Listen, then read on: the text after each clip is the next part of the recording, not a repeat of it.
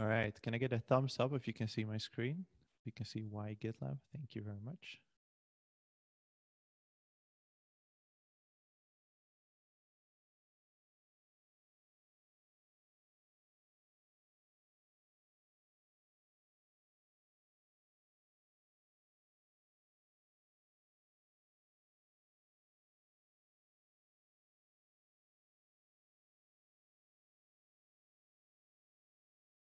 All right. The church bells next to my house are ringing, so it's time to start.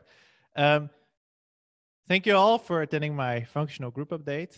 Rather than talking about what we're going to do next with product, which is all available on our website, I wanted to talk about something else that's also all available on our website, but maybe harder to find, which is why we're building GitLab the way we are, and like what are the fundamental principles that we're optimizing for. And rather than have a slideshow, I figured I would just use something that's available on our website, so that after everything that I said, you want to refer back, or you say, well, I'm missing something there, you know where to look. So the place to look is just on our website /why. I created this page the other day. It took me a few hours to put it together. And it's a great example of minimal viable change, I think, myself. So let me get into it. So you must be aware by now, and by the way, the images that I'll be showing you, I just opened the images that are on the same page, but I don't want you to be reading the text while I'm talking. So you're all aware that GitLab is a single application for the entire DevOps lifecycle.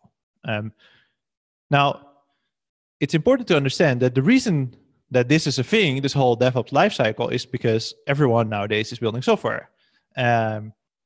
What kind of company you are doesn't really matter anymore. Every single company now has teams building software, and building software is a complicated thing. It's not just programming, which is hard in itself, but it's also project management. And then once you program something, you have to release that, and you have to, you want to be sure that it works. So you want to be confident that when it's live, it's good and it's safe. And then once it's live, you want to be sure that it can handle all the traffic. So there's a million different things to think about. And we went from a place, 20, 30 years ago, where only tech companies had to worry about these things, to a place where we are today, where every single organization has to worry about this. So that means that doesn't matter what kind of organization you work, everyone is writing software, and everyone gets touched by writing software.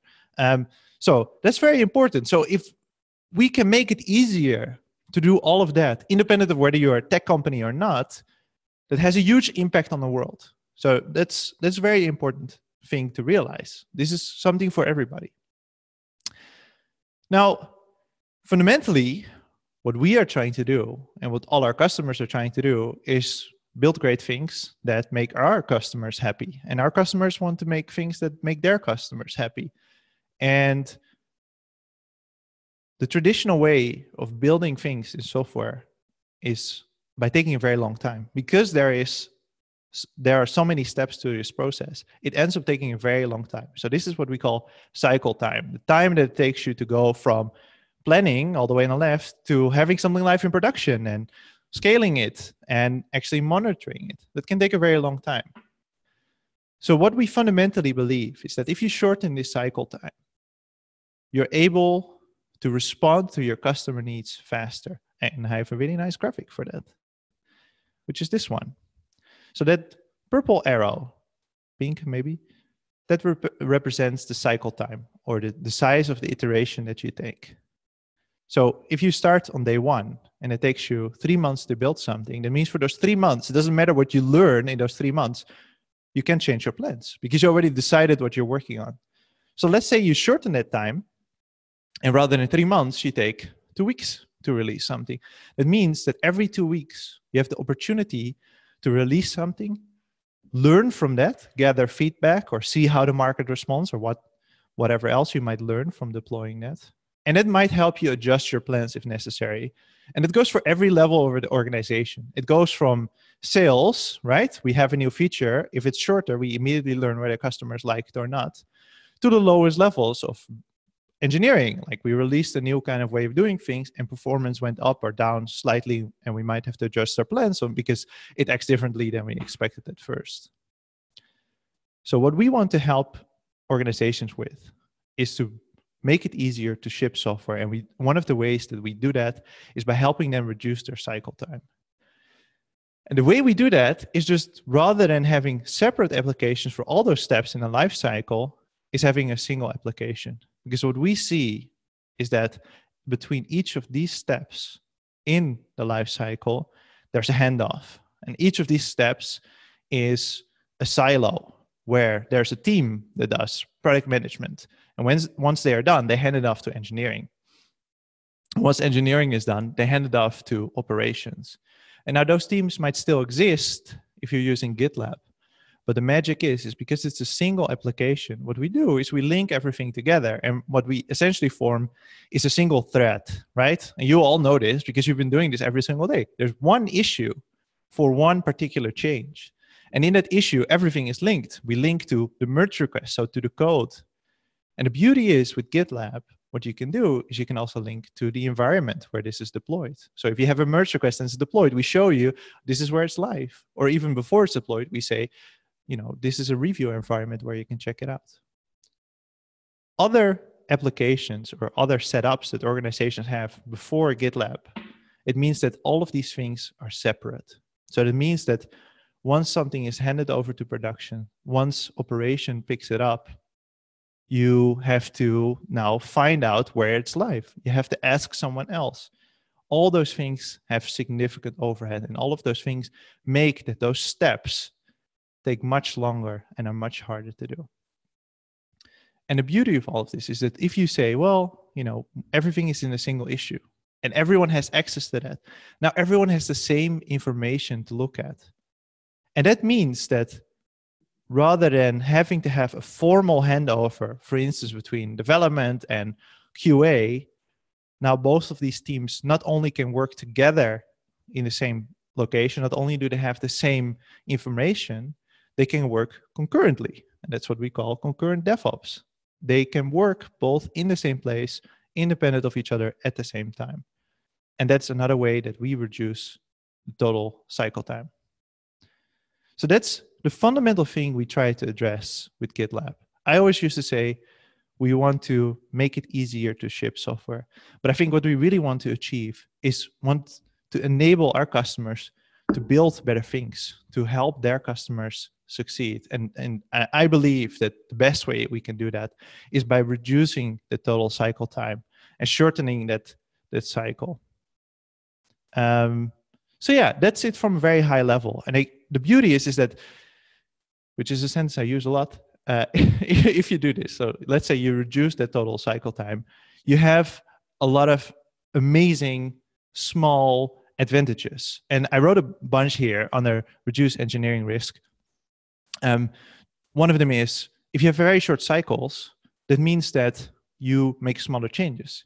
If you make smaller changes, it's easy to understand every single change, right? If I say to you, let's build an entire new application versus if I say to you, let's just add a small button.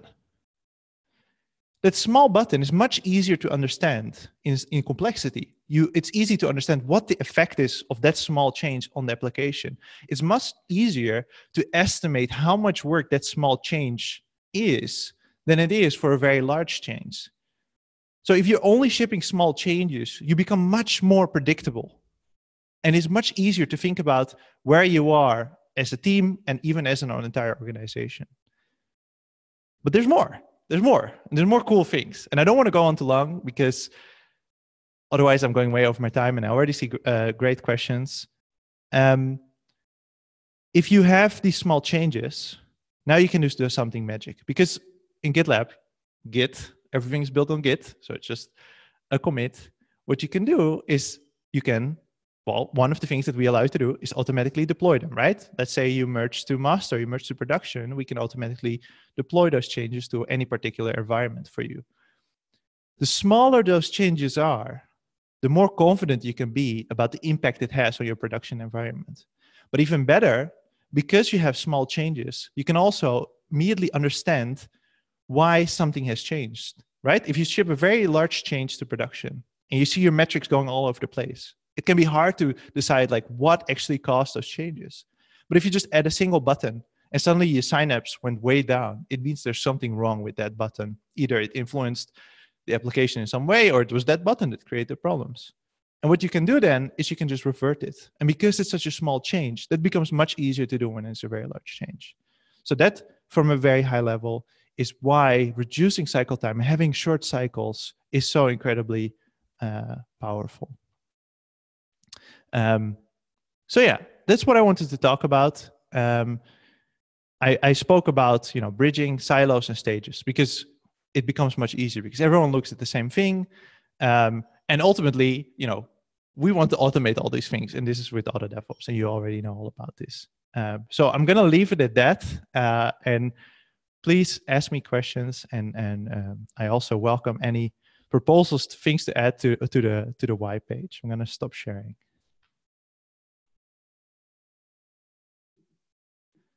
So Mark Bell asks, is there a way to navigate from a home page to the why page? I don't know. I don't think so. Yeah, I didn't add it yet, but we should probably make sure that it is linked in some way. And William also mentioned that there's 3 pages that also all answer why GitLab.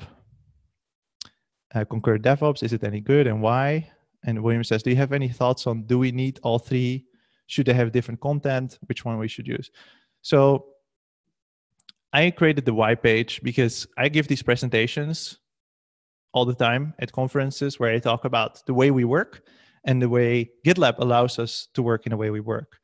And I couldn't find the contents of my talk anywhere else than in my own slides, which I think is a very, it's not very good, right? Like I talk about this all over the world, but the only reference of this content is not to be found on our website. So that's why I put it on the website.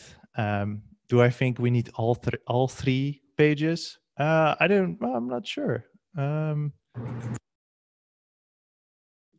We can probably consolidate. At least we should cross-link if they are not overlapping in content. But in general, we want to have a single source of truth for.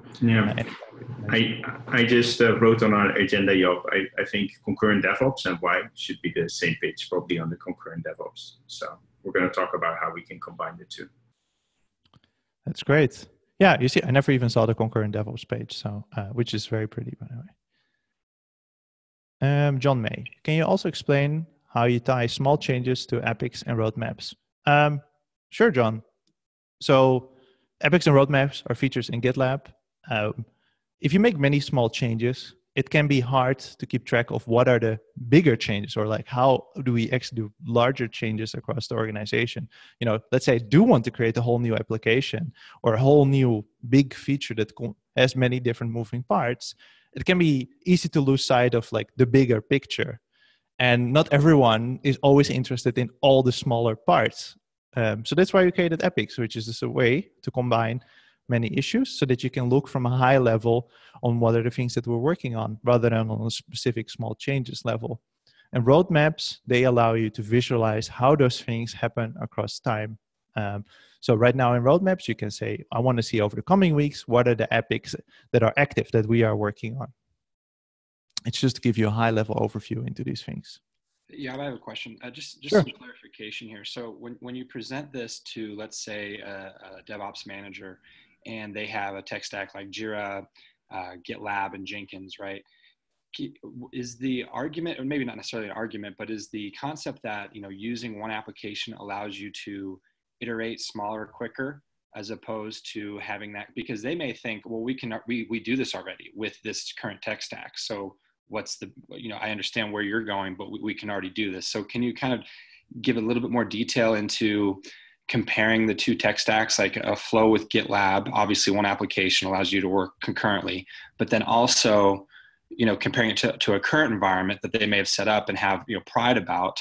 How do you kind of navigate that to showcase, hey, you can actually, there's some serious advantages here, and here are the specific, kind of concepts that we're talking about. Does that make sense? It's kind of a weird question. But. No, I think it's a great question. And like, it's exactly what we say, like GitLab is a single application. There's a big advantage. So why is that a big advantage? The first and biggest one is the most obvious one. It's a single application. So that means that to get the same information, you don't have to look in two places. The problem with having to look in two places is that often those places have separate authentication, authorization. So I might be interested in seeing quickly like what the status is of something, but if I don't happen to have access to that specific system, I might have to ask someone. And now what happened is now I have two silos that I'm in, right? Like the silo of access to one application and the silo of access to the other application. So I have to ask someone. So there's a big threshold to being able to get to the same results in the same time. And on top of that, because it's a simple application, we can present you with this status all throughout GitLab, right? So everyone always has the relevant information at hand, which is not impossible, but significantly harder to do with if you have separate systems. So you can do small iterations if you use other applications, if you have a complicated setup of 14 different applications all integrated. But can you achieve the same kind of cycle time as you can with a shorter, with a single application that is GitLab? No, you can't, because you will always be working in separate applications. You'll always have to either manually or having to set complex automations to cross-link information. And even then, not everyone has access to the same information. Not everyone there's not a single status to be focused on. So it adds significant complexity. And on top of that, if you go through the process itself, there's a threshold between each step, right? There's some amount of energy necessary to go from plan to create, from create to verify. With GitLab, that's the lowest possible. It's the same application. There's always one click away, right? And if you have separate integrations, the amount of energy is significantly higher. You have to look somewhere else. You lose context because you switch application. You have to switch back and forth, etc. So is it impossible with the other things? It's not impossible, but you cannot achieve the same thing as that we are doing today, which will help you significantly reducing cycle time. Got it. Thank you. Let's see.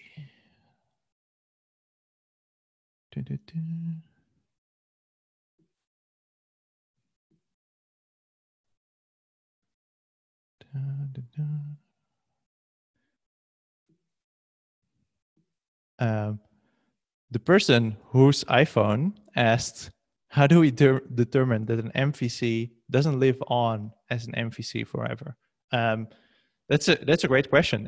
It's essentially, how do you end up adding depth to the application and you don't just ship scope? The beauty is that if you ship an MVC, one of the most important things is you deploy it as soon as possible, right? Like you get it in front of people as soon as possible. From that moment forward, you start to collect feedback from whatever you've shipped. If you have a very strong vision about something, it's worth often investing another MVC, even without feedback, and to iterate upon something. But in general, you want to listen to the feedback and use that for subsequent iterations. If you get no feedback on something, sometimes it's worth waiting out or removing whatever that MVC is if it's not worth it to you. So it depends a lot on the feedback that we get, and if any. To give an example, Service Desk, when we first shipped it, it was a very, very small iteration. And we barely did any subsequent iterations. We made it a little bit better, a little bit more accessible. And it took a while for it to get some critical velocity. Now, suddenly, we are inundated with all sorts of feedback from all sorts of directions, both internal and external. So sometimes if you believe in a vision, you don't immediately have to iterate on it, and you will start to collect feedback over a longer period of time, and then you start to increase the depth of the product.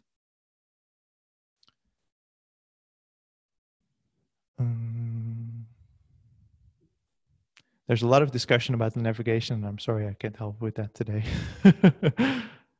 Any other questions?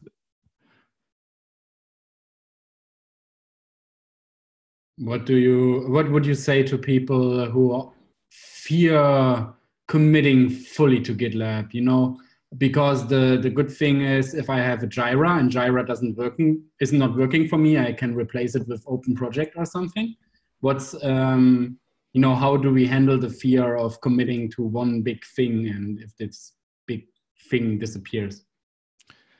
Well, the last part that you said, the big thing disappearing, GitLab's open source. That should help out a lot. But I think the bigger question is, committing to having a single application is something very scary. No one does that. None of our customers will do that, and you see it only happening sometimes. But in general, the beauty of GitLab is that it has great APIs. It has great integrations. You can adopt one part of GitLab and then see if you like any other part of it. And what we see typically happening is that, yes, people do like the other parts. That's like, our vision didn't come from the skies and it was like, everyone should just do everything in one place. We started out with just SCM. We added CI and we realized, wow, this really works. There's a lot of natural adoption happening, even without having to sell that very actively. So there's no reason for one, they in sales, you often hear talk about rip and replace. Like rip and replace, taking out all your current things and replacing it all with GitLab is incredibly scary. And we should probably not do that, or not propose that to organizations. Use one part, see if you like it. And what tends to happen is people start to adopt the rest of the tool stack. So a bit like a virus infecting or something. I don't think that's a very good analogy. No, more like a symbiotic thing. Yeah. Yeah.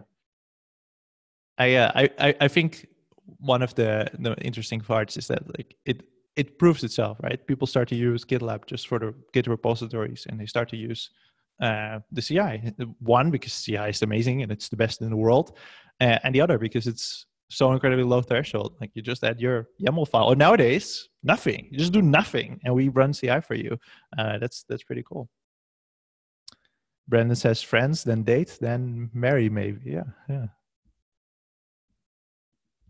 Hey, Job. Could you talk a bit more about how customers that aren't using GitLab today are doing the feedback part? So the way that GitLab offers the value is because of taking you through from planning, where you've got some idea about the business value you're going to offer by this change, then producing and shipping that change and seeing what the value customers actually receive is. How do they do it if they don't have a single application today? How do they tie it back to that initial idea that they had? With with a lot of investments and issues. I think what I was talking about is that if you reduce that cycle time, you have more opportunities to get feedback. It's not that it's impossible to get feedback if you are not using GitLab. It's just significantly harder to connect all the pieces and see what the value stream is, as it were, which is also a feature that we're building, by the way, to visualize this, but how to see what brings value to your organization. So there are tools nowadays that try to connect all the other different tools that you have to be able to visualize what provides value and what, essentially creating a feedback loop, as it were. But they suffer from the same things in that only a subset of the contributors to whatever you are delivering to your customers have access to this and have visibility into this. And what GitLab allows you to do is that every single person involved in this, every single stakeholder in delivering value to your customers, is actually able to learn from the feedback. So that, my dream is always, and the example that I always give is that if you have a merge request and you merge it, you get feedback inside of the merge request today. That GitLab does this today, so that you don't have to hear it from a colleague 4 weeks after you shipped something that your code introduced, a problem and increased memory usage, or even worse, reduced total signups, but you can just see it in the same place. And therefore you, even as an individual contributor, are enabled to make changes that, move your whole organization forward. So it's possible, but it's very hard. And it's a lot of issues with organizations not using GitLab. Did it answer your question, Simon? I think it does. I think it needs me to go away and research a bit more about the value stream piece and see what the solutions are out there.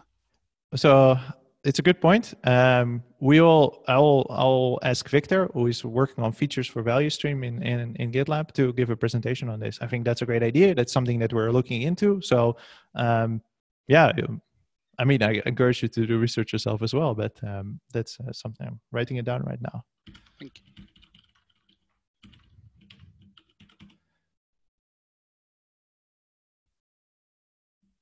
All right. Any other questions? I don't see anything in the chat anymore.